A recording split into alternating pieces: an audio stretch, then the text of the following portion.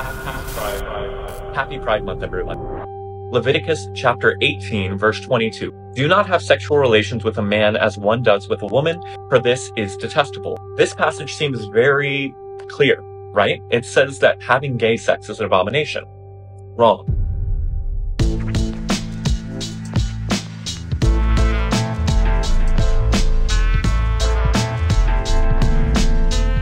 Wondered how someone could believe that homosexual marriage is permitted in Scripture, with verses like Leviticus chapter 20 verse 13 and Romans chapter 1 that clearly describe engaging in homosexual activities as a sin. How do they get around it? How could someone hold such a seemingly indefensible view? Now, if you read the title of this video, you're probably also wondering how cannibals fit into all of this, but to understand that, I would encourage you to sit tight and watch the entire video. In preparation for this video, I've suffered through hours and hours of debates and multiple books by Brandan Robertson, since he is a prolific pop theologian on this particular subject. With this, I'm going to try and give you a small glimpse into the minds of those who believe the false worldview that is progressive Christianity. I've had the honor of presiding over a worship service where they came and worshiped with us. Does this seem anti-Christian to you?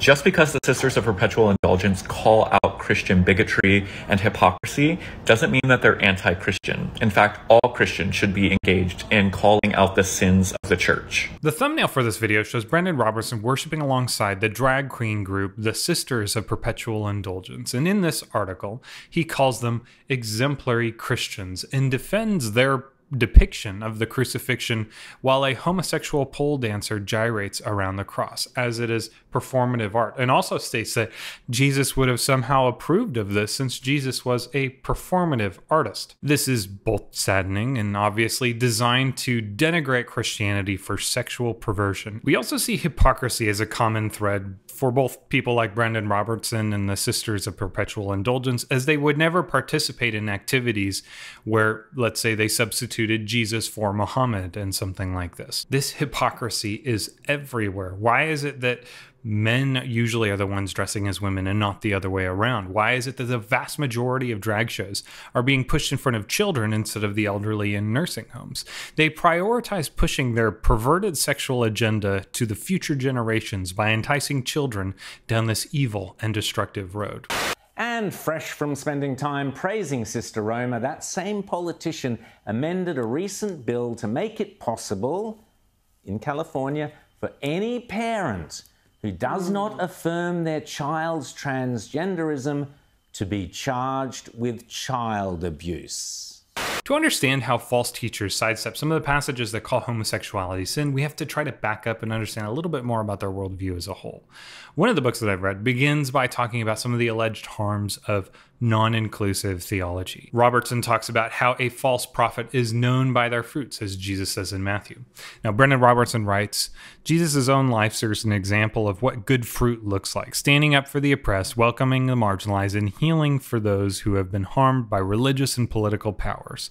But what if a teaching produces death, mental harm, and fear? It seems, following the pattern set forth in the scriptures, that we should condemn this teaching because of its bad fruit, and it should be cut down and thrown into the fire or hastily disregarded as false. So in a way, what Robertson is talking about here sounds good. After all, we could all get behind having less death, mental harm, and fear in the world, right? But let's look a little closer at this for a second. How many people who have a non-inclusive theology have killed someone by their theology? Unless I've been missing some secret church meeting where we sacrifice gay people or we murder them by pushing them off rooftops like they do in the Middle East in the name of Islam, you would be hard-pressed to convince me that people are being murdered by those who hold a non-inclusive theology because of their theology. Now, later on in the book, he does talk about the increased suicide rates among the LGBTQ individuals that grew up in non-inclusive churches. And there is a significant difference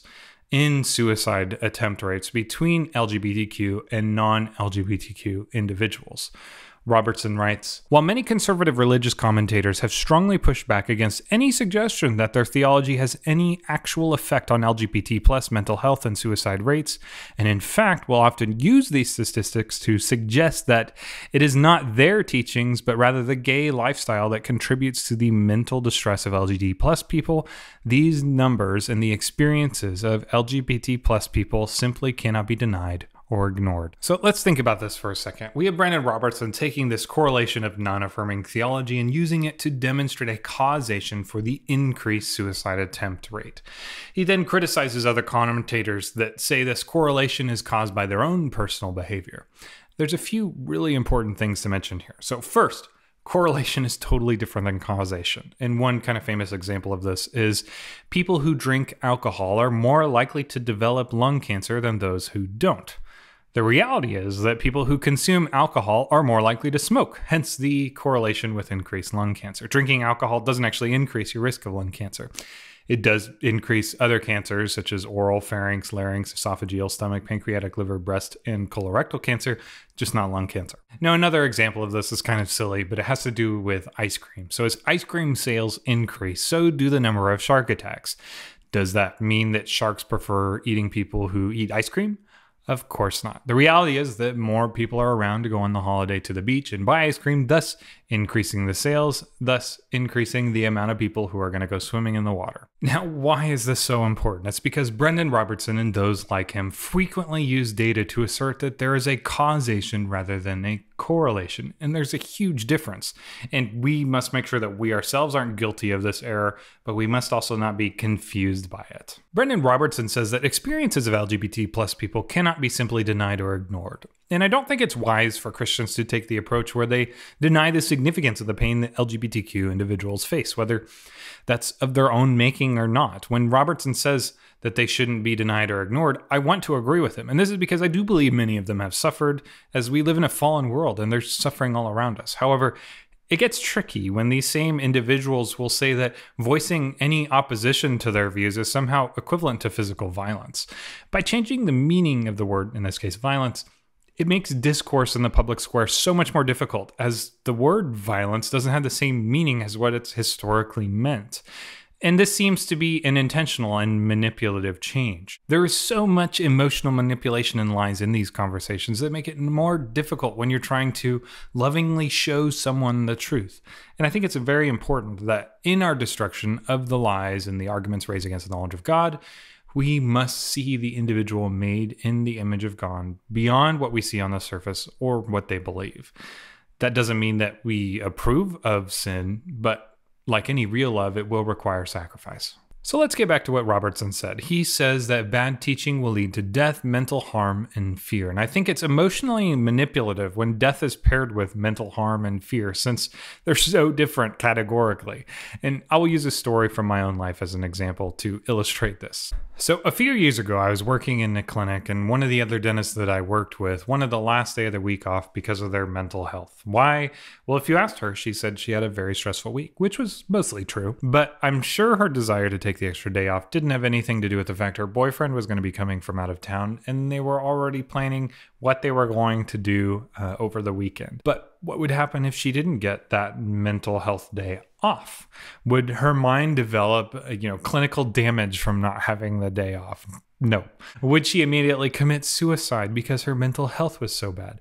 Of course not. In this example, we see my colleague talking about her mental health as a sort of independent entity that she gets to assign pseudo-clinical conditions to. This is a form of emotional manipulation. It's hijacking clinical words to achieve an agenda. Her agenda was to get the day off, and that's exactly what she got. And this is why it's important to examine what someone means by mental harm, as Brandan Robertson is saying here. Again, this isn't to say that many LGBTQ people haven't suffered abuse that resulted in mental harm, but we must not confuse this with an annoyance or an offense that often masquerades as some sort of clinically irreversible damage. For example, is it mental harm anytime a child is told that they shouldn't get their way all the time? Mental harm, as it were, isn't always to our detriment. A mentally healthy person will experience times of anger, sadness, and even be unwell as part of a life lived fully as a human. Further, a person with good mental health responds to criticism appropriately, considering the source and reflectiveness.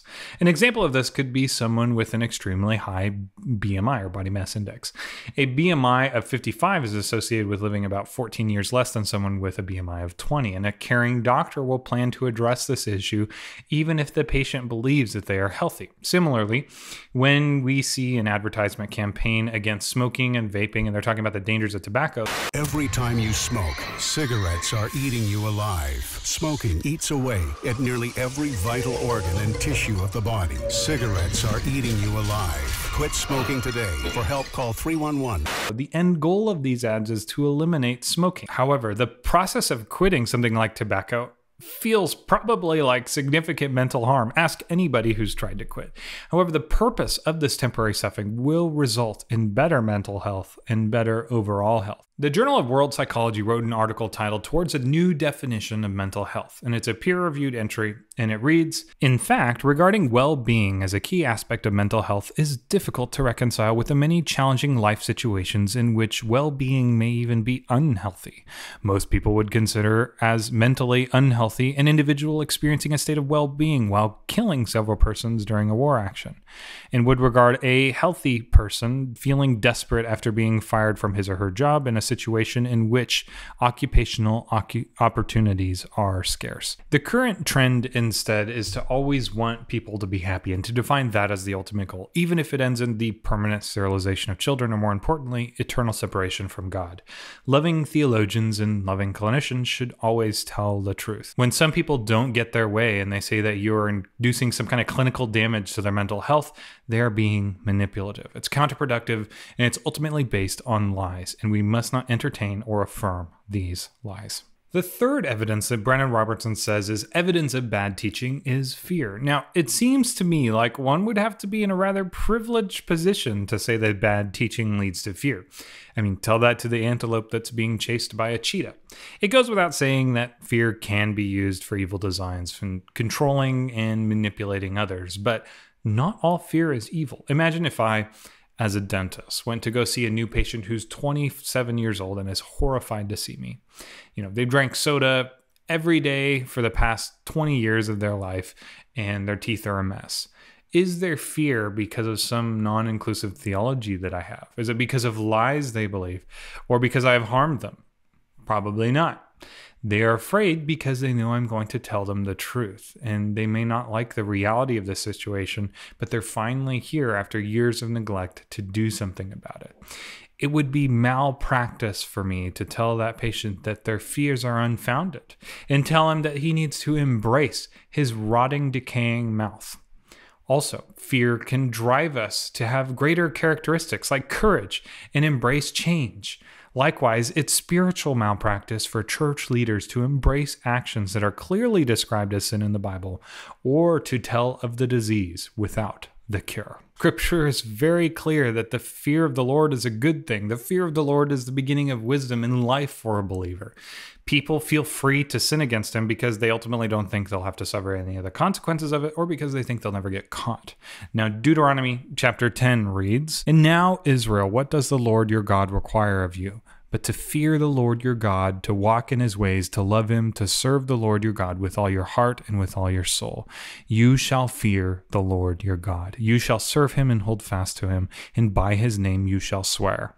He is your praise. He is your God, who has done for you these great and terrifying things that your eyes have seen." God commands the Israelites to fear him. If we sin against him, we will be disciplined. Now, nothing can separate us from his love, and he will never leave us or forsake us, but this holy fear and divine awe and respect acts as a powerful motivator to obey and worship. So how do progressive Christians get around the obvious passages in Scripture that talk about homosexuality as a sin? So Robertson himself gives us a little bit of an answer here. He says, "As you will see, there are very good reasons to believe that these texts, when understood in their scriptural and cultural context, do not at all apply to the modern conversation about LGBT plus inclusion in the church. However, as we'll explore in significant depth later, the patriarchal worldview that the authors of Scripture function within demanded that they condemn all non-heterosexual expression because it fundamentally threatened the ordering of their society." So what you'll see is that the proponents of gay marriage, as it were, have to jump very obvious truths in the text by various explanations. But all of these explanations fall on a very specific hermeneutic or method by which they interpret Scripture. So after discussing some main passages used to show how homosexual activity is a sin, he says this: "I don't think we can firmly conclude that the authors of the biblical text would support LGBT plus relationships if they were transported to our modern culture because of The apostles' hyper-patriarchal worldview, they condemn such relationships like many non-affirming Christians do today. However, we shall soon see why embracing this patriarchal lens is contrary to the thrust and ethical trajectory of Scripture as a whole. So here we see that Brandan Robertson admits the obvious. The apostles not only would not affirm homosexual marriage, but they condemn it by his own admission. The case should be closed, right? Nope, at least not according to him. And I'm going to read a few longer excerpts here because you really have to see it as he writes it, because it gets pretty weird. So later on in the book, he writes, as we examine the biblical trajectory towards inclusion, we begin to see that the primary ethical progression of the biblical arc is away from the patriarchal system that dominated the ancient world towards a more truly egalitarian ordering of society. One of the key reasons that homosexuality was so despised in the ancient world was because it threatened the patriarchal system by causing a man to surrender his rightful place in society and making him act like a woman, which was seen as a fundamental distortion of the ordering of the patriarchal world. In a patriarchal mindset, sex, gender, and social class are all fundamentally linked, and the cultural dominant man is seen as the ideal human being. But in the face of an oppressive and broken system of social ordering, the Christian faith emerges with a radically countercultural perspective on how the world should be ordered. In the New Testament, we see in the person of Jesus a powerful assault on the patriarchal ordering of his society, elevating the position of women, often treating them as equals, reclining at their tables, and allowing them to be disciples. Jesus' very behavior and social position within the Roman Empire also would have caused him to be viewed as feminine when contrasted with the citizen men of the Roman Empire. As Diana Swancutt notes in her groundbreaking article, Sexting the Pauline Body of Christ, Jesus and his disciples were girls by Roman gender standards. Now, granted, these are selected quotes, but I think they're giving a full picture of what he's really saying here. I think I'm being pretty fair in representing what he's saying. But if you thought what he just said was bad, just wait. It gets a lot worse. Another way that the patriarchy symbolically sought to manifest its power was through capital punishment via crucifixion. In the drama of crucifixion, the whole patriarchal system was symbolically coming down upon men who pose as a threat to society, not only by publicly murdering them, but also by emasculating them. Absolutely no other form of death would have been more shameful for a man in a hyper-patriarchal society. In the Greco-Roman world, when Christ is crucified on the cross, he becomes emasculated. The cross is the ultimate expression of power for the patriarchal system in its misogyny, xenophobia, and homophobia. We are almost finished here, I promise. So from the beginning of Scripture to the final pages of the book of Revelation, there is a gradual but consistent attack on the systems of oppression, dominance, and exclusion. By fighting patriarchy, exposing it as flawed and a deficient way to order our lives and the world around us, we open the possibility of bringing liberation to both the oppressed and the oppressor. Jesus Christ, in his own body, becomes the literal incarnation of liberation from patriarchy. So, if Jesus was so against the patriarchy, why does he not send his disciples out to dismantle the patriarchy? Just like the last video where we went over what the Bible has to say about demons. The cure for demonic influence in the world is not to cast out demons. It's to spread the good news, the true gospel. If anyone preaches a false gospel, let them be anathema. When we look through the New Testament, do we see that Jesus went after the Roman or the Jewish patriarchy, or did he go after spiritual pride and hypocrisy? Is patriarchy the reason there are so many atrocities in the Old Testament or even in the New Testament? Is patriarchy the reason that pain exists in the world? Or maybe is it because of sin? Now, to answer this, I would like to go to a historical example of my own ancestors in British Columbia. So the Haida people are an indigenous group that occupied much of the coast of British Columbia, and I'm descended partially from them. They were also a matriarchal society, which is why I'm bringing up they were not a patriarchal society. Now, according to Brandan Robertson and woke progressive Christians, this could be a culture that we could potentially emulate, but the reality couldn't be farther from the truth. They were a ferocious people and have been compared to the Vikings by Canadian anthropologist Diamond Jennis. They weren't a group of, some noble, nature-loving hippies like many of the Native Americans that are so often depicted in modern Western media.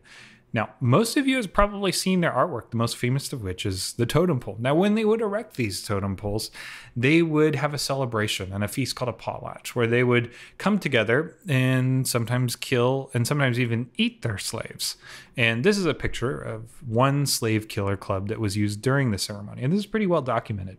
They would sometimes throw their slaves into the hole in the ground where the totem pole would eventually be placed before erecting it on top of their slaves' bodies. Why would they do such things? Was it because of the patriarchy? No. Was it because of some white colonizers that taught them how to sin and enslave people? No, they practiced slavery long before any European had settled in the Americas. They even practiced slavery after the 13th Amendment was passed in 1865. It wasn't until 1886 that this slavery would be banned in native lands due to the trial of Sa-Ka. Now, Sa-Ka was a Haida man who had been captured by the Flathead Indians and was sold into slavery as a child. And from there, he was trafficked up to the Tlingit tribe in Sitka, Alaska. This is a transcript from the proceedings of that trial in 1886. These people are not included within the 13th Amendment to the Constitution and the subsequent legislation by Congress to enforce it. By discussing the amendment and its object, it is necessary to briefly examine the system of slavery among the natives. The object of all intellectual research is the discovery of truth, and unless we open our eyes to observation and disbelieve an unbroken chain of human evidence, we cannot escape the conclusion that slavery, in its most shocking form, has been thoroughly interwoven with the social policy of the Indians of Alaska, and still exists in many localities under circumstances of extreme cruelty. The life of the slave is entirely at the disposal of his master or his mistress, and it is customary among them to kill one or more slaves upon the death of the master, or on the happening of some other event, such as the completion of a new house. Boring the ears or putting out the eye of the slave, or some other mode of marking of the flesh, has been and is now the custom within some of the families of these people. The evidence shows that the object of such mutilation is to impress upon the slaves their inferiority and render their humiliation complete. The slaves are compelled to submit. Can such a system be tolerated in a country whose people lay claims to civilization and Christianity? Does not every precept of religion, every principle that underlies our system of government, very axiom of our political fabric, cry out against such monstrous inhumanity? Now, my point isn't to bash a tribe that I cherish. In fact, I'm very thankful to be Haida. But the reason I bring all of this up is to show that matriarchal societies, in fact, all societies, have systems of oppression, dominance, and exclusion. Doesn't matter if they're patriarchal or matriarchal. For Brandan Robertson to write that Jesus Christ in his own body became the literal incarnation of liberation from patriarchy shows his ignorance of the historical understanding of the cross, history in general, and especially his ignorance regarding matriarchal societies. It was Christianity that changed everything for these tribes. It was Christian influence that abolished slavery in the Americas by Great Britain and the United States. These tribes didn't eat the flesh of their slaves and separate families because of some patriarchal system. It was sin. When Brandan Robertson and those like him look at the Bible, they are reading their own sexual agenda into the text while blatantly ignoring the message and historical context. The patriarchy is not the source of all human wrongs and suffering. Rebellion against God is. There's a reason why God equivocates rebellion with witchcraft in 1 Samuel. It's because we don't understand how evil our sin is. We look at the sins of others with disgust while we enjoy our own secret sins. We can look to depraved ancient cultures that practice slavery and cannibalism, but we are no better in the eyes of God. This is what slave-owning cannibals have to teach Brandan Robertson. There's hope for them. There's also hope for him if he repents. There's hope for anyone who chooses to repent. And that is the true power of the true gospel. Thanks for watching. All Christians should be engaged in calling out the sins of the church.